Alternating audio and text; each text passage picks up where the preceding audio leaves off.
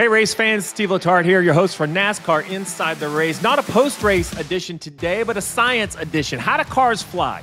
As long as NASCAR has been racing, cars have been wrecking, and no wrecks are more hair-raising, death-defying, and just crazy to watch than when 3,500-pound race cars leave the racing surface, go in the air, and go for a tumble. I think NASCAR has done a great job of making the cars safer, but safe is probably not the word you should use for anything that goes 200 miles an hour. We'll remind ourselves the week where we'll see 40 drivers strap in at Talladega that they were willing to do things that normal humans won't do, 3 and 4 wide, knowing the result could be the same, multi-car wrecks, cars going in the air. We're lucky enough today to answer some of those questions, just how complicated this equation is. I was a crew chief. My job was to make cars fast, not to make cars stay on the ground. Luckily for us, Dr. Eric Jacuzzi from NASCAR is going to come in. He is the aero specialist. He's going to answer all the questions about just how tough it is to figure each and every one of these wrecks out and what needs to be done different in the future. All right, as promised, Dr. Eric Jacuzzi. Eric, first of all, appreciate you joining. I want to make sure I got this title right because it's impressive. Vice President, Vehicle Performance Innovation Aero. Is that right? Yes. All right, well, you're going to have to translate that. So tell the fan, what does that mean for NASCAR? What's your primary role within the R&D Center? It's kind of a collection of things. So my main focus, I guess my first love is aero. That's what I started doing at NASCAR almost 11 years ago now. And prior to that was working with RCR. So aero's one of my things I watch. And then I've got track testing through a couple people. So just kind of facilitating that from our side, managing that. And then chassis certifications that happen here at NASCAR R&D, and a little bit of data analytics work. So as an analyst, some are, easy is the wrong word, right? Some I can explain. How about that? Some I see a car go in the air and I'm like, man, I think I know what happened here. I'm going to put that to the test today because you might tell me I'm full of crap.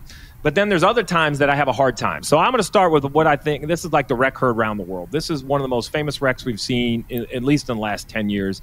I actually got to see this one live. This is Priest 2023 Daytona back straightaway. Not only is a car airborne, but one of the most violent rolls, tumbles, flips. There's a lot of things going into this accident right here. I'm not going to get the other parts of it. I went and actually looked at the car. There was some crazy parts of the car that stayed intact and looked good. I want to talk about just purely the lift of this. How much of this is aerodynamic and how much of this the grass and the surface in which he's on affecting this car going airborne? In this case, it's kind of interesting.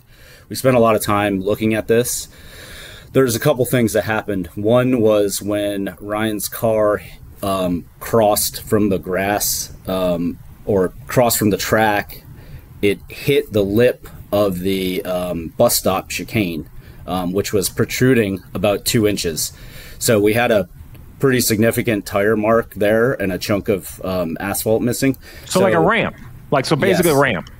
Yeah, and we saw some Z acceleration in the incident data recorder. Z being vertical, being the car yes. going up into the air. Yeah, so we saw that get put into the car. And then the other part of it that was kind of interesting, that's really hard for us to evaluate, but I sort of went and looked at some helicopter research. And when you hover a helicopter over pavement, the engine power is, let's say, 100. When you move over to grass, you need 120 or 130. I believe it was 30% more power. And that's because of that surface and like the porosity and everything. So to me, it makes a lot of sense that the grass, would have taken away. We would have lost some of that downforce we had. But I think the primary thing was that transition. And part of the reason we think that of the importance of him striking the curb was that the car was leaving skid marks on both axles right up until it did that. So it wasn't lifting off the ground before then. So that was kind of like another fact that we used. And then that's fascinating. So so I want to make sure the fan heard this and make sure I heard it correctly. It's not that the grass pushed up on the car. It's the grass took away the ability of the car to pull itself down, right? Like yes. the bottom of the car, the speed going across the air is like a vacuum cleaner. That's the best way I explain it to people, right? The air going across those floors going so fast, it is it is pulling the car on the ground. What you're saying is when you go from asphalt, it's not that the car gets pushed up, it's that what is pulling the car down goes away. So that It's kind of like leaning on a cane and me kicking the cane, right? Like you fall that direction, which this just happens to be up, which blows my mind. And then the poor guy, I don't know what to say other than snake bit, right? So now you have the Priest again. Another, what I call a dirty flip. So if I'm in the booth watching this flip, I don't want to say it makes sense to me, but it kind of does. As a non-aerodynamics guy, right? Like the car gets smashed together, the nose goes up in the air, and it kind of shows the bottom of the car like a kite, and it almost blows over, like I think Priest even said, like a piece of plywood.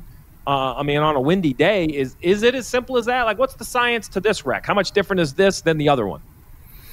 Yeah, this one's pretty odd. It reminded me of an unlimited hydroplane blowover. But, what we saw in this wreck when we analyzed it was the big thing was Priest hitting the 20 coming back across the track. And it looks like that hit was directly on the wheel of the 20. So it's a wheel-to-wheel contact that got the car way up in the air. And, yeah, from that point on, it's essentially going 180, 190, and it's 30 degrees up. I mean, we can't even actually test that. We did do some CFD on this, and we looked at if we started removing parts of the floor, would this affect anything? And it didn't change anything more than a mile an hour or two. So kind of, I think the only thing that would have saved us there is maybe if like the hood had blown off or something like that. Right, maybe a massive change. Yeah, something that would be not practical to make into a safety device. So yeah, it really was just a kind of a freak incident. And then the other thing that I'll talk about a lot, we've really studied, sometimes when they're spinning and there's other cars around them, they'll do things that you don't expect them to do. And we've found that studying on the computer and CFD, the presence of another car, depending on where it is, can really affect that car that's spinning. I want to get to some cleaner ones. So when I watched those two, like I said, I was on the coverage for the first Priest wreck we showed down the backstretch. That was an NBC race in the summer. This last one was a Fox race. I thought they did a nice job explaining what could have happened there in the it was in the Daytona 500.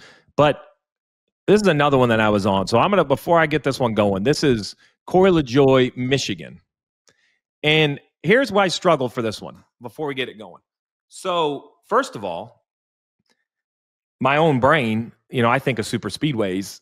Michigan, not a super speedway. So for the race fan who doesn't understand really the definition, there are some details in the car. The big detail is power amount, right? When you go to Daytona, Talladega, and Atlanta, your reduction in power is pretty drastic versus like a Michigan. Now, overall speed, top speed's got to be the same. Michigan, perhaps even faster at times. Is that fair? Yeah, it's very close. So this is the secondary car, the 7. Once again, if you're on the podcast, what I'm doing is showing a replay of Corey LaJoie kind of chasing the 10 down. It's kind of an odd accident. They barely bang. The 7, what I call snap spins, which is not a slow spin that, dissipates a ton of speed. The car turns left. It can't slow down 5 miles an hour and the thing's sideways. And then it just lifts. So I guess from an aero standpoint, is this purely just raw speed? Is this a car 90 degrees at just a high rate of speed? So it's interesting you said that this is the most confusing one, because for us, this was the one that made the most sense. So what was happening at Michigan that day? Corey was going about 194 from our GPS when the car went over. The prevailing winds running from turn 3 to turn 2 at that time, according to the weather service we were using, were over 30 miles an hour. So basically his airspeed, if you will, was 224 miles an hour. All right, so I just want to stop. I'm going to stop you right there, not to interrupt. So because I want to make sure the fans stack this together. Vehicle 194 miles an hour, but he's going into a headwind. Mm-hmm. So that means that the air traveling over the car is north of 225 miles an hour, right? And we talk about a lot with handling, back to my world as a crew chief, right? into headwind, you have a ton of downforce because, man, the air is going 200 something miles an hour. It's pushing your car into the ground. Tailwinds are the opposite. So you're telling me that the airspeed is north of 225. Yeah. And when we, at the time that this, in the configuration this car is in, when we go to the wind tunnel, and we do this testing at the General Motors Aerodynamics Laboratory up in Warren, Michigan, we basically had 224, or I think it was 222 listed as what at the yaw angle this car blew over. That was what we had measured the last time we were there. So when we spin the car in the wind tunnel, you kind of get this plot of like different speeds that it wants to lift off at, and it changes depending on the exact angle. So we really spend a lot of time looking at like what was the exact angle it went over. But that one, you know, we calculate, I think we said about 80 degrees of yaw from straight ahead. And that 80 degrees, like we went to that point on the plot and we said, well, I mean, the answer's like staring right at us, right? So I say this all the time. I have, if anybody wants to see me almost cry, perhaps was crying, there's a couple great YouTube clips where I run out of gas on top of the pit box. And I tell everybody all the time, damn you, math. Damn you. Like, you ran out of gas right where I thought it was going to run out of gas. So basically what you're saying is it doesn't make sense without the wind, right? Because like, so now I'm up in the TV booth. I'm like, man, it's 195 miles an hour. The car's going 190. But you're saying in retrospect, when you add the wind in and you look what happened and you look at all the data, you say to yourself, well, our testing is accurate because that's where the car should have had the opportunity to blow over.